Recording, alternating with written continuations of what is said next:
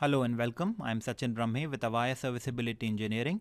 In this video, we'll see how to use Swit Utility to make test calls through ISDN lines in Avaya Proactive Contact. As you can see, I have three windows open. I have two SSH sessions to the dialer and one IP soft phone logged in. The IP soft phone will act as the phone to which I will make the test call.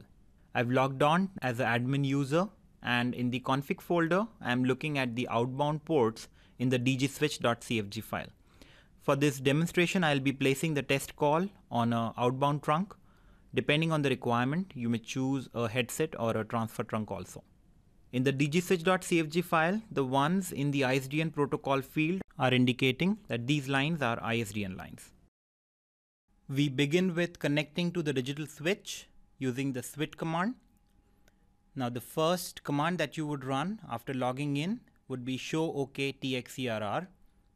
What this does is it will show you only the messages related to the commands that you run. On a live system where there are jobs running and agents working on calls, it is imperative that you run this command before connecting to the switch. The next command would be to connect to the digital switch. Init switch1 :2050. Switch1 here is the host name and 2050 is the port on which we connect using the Swit utility. Now from the dgswitch.cfg file, I will have to choose one port to make the call on. Let us choose port 2, for which the decimal port address is 276. So I will use this port to make the outbound call. I've also done a p-state space percentage the decimal port address so that I can see the port status currently, and I can see that the port is idle, so I can place a call on this port now.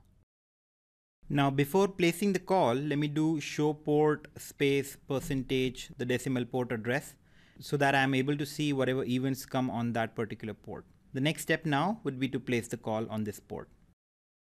And the command to place the call is icall, and the syntax is icall space percentage the decimal port address percentage the outpulse rule.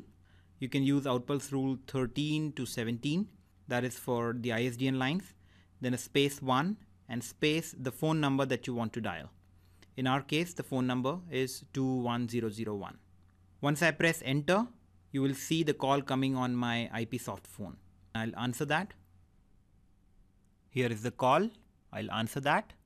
You'll see the connect event and also that it detected it as a live voice. Now to hang the line, I'll run hang space percentage the decimal port address, and the line will get released now. And if you also want to send a CLI, you would use the same command and add a 0 space the CLI number along with it. So in this case, the CLI number is 11111, and you can see on the IP soft phone, you have received the call from that number. So just to summarize the steps that we did, after logging into the Swit utility, the first command that you should run is show OK TXERR, and this is especially if you are connecting to a live system. Then you connect to the digital switch using the command init switch1 :2050. Then for displaying the activity on a particular port, you use the command show space port space the port address.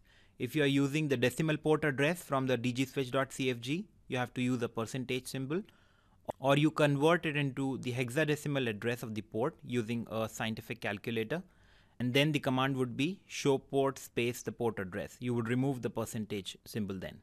Then to place the call, you use the command icall space percentage decimal port address or even the hexadecimal port address without the percentage, then space percentage outpulse rule. In our example, we used number 13, space 1 and space the phone number. If you want to send Annie, you use space 0 space Annie number. Then to hang up the call, you use hang space percentage the port address.